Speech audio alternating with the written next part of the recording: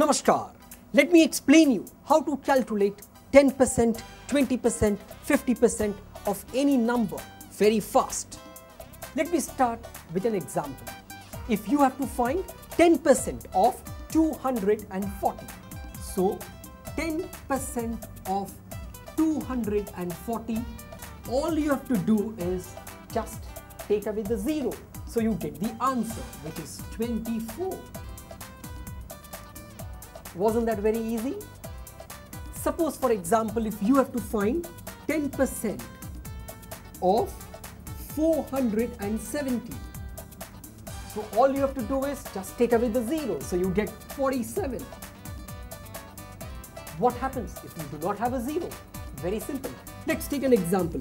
10% of 354. So you just divide by 10, which means it is 35.4. So you saw how easy it is to find 10% of any number. Once you understand how to find 10% of any number, I am now going to show you how to find 20% of a number. So 20% of 320.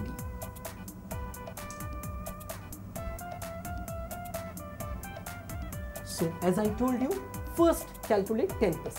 What is 10%? You just remove the zero, so you get 32, correct? Now because you want 20%, just double it. What is double of 32? 64. So you write 64 and that's the answer. Now if you want 20% of 450, so first you find 10%, which is 45. Double this 45. So you get 90. So the answer becomes 90. Let's take another one. If you want 20% of 725. So you first find 10%, which is 72.5. And now you double this. So double of 72 is 144. So 72.5, the double is 145. So this is your answer. Let me now explain you how to calculate 50% of any number. Well, 50% means half. So all you have to do is just make the number half. So 50% of 240. So half of 240, so 120. That's the answer. 50% of 380, just make half of that, which is 190.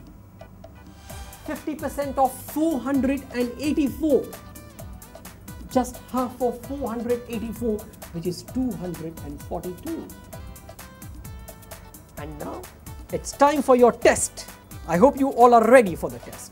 The questions are 10% of 380, 10% of 520, 20% of 640, 20% of 310, 50% of 800 and 50% of 620.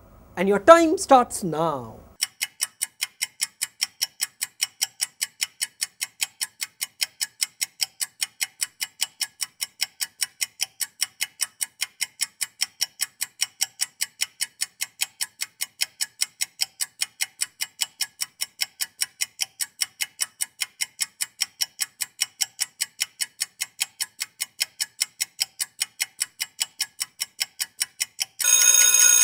Time over, and let's check the answers. The answers are 38, 52, 128, 62, 400 and 310.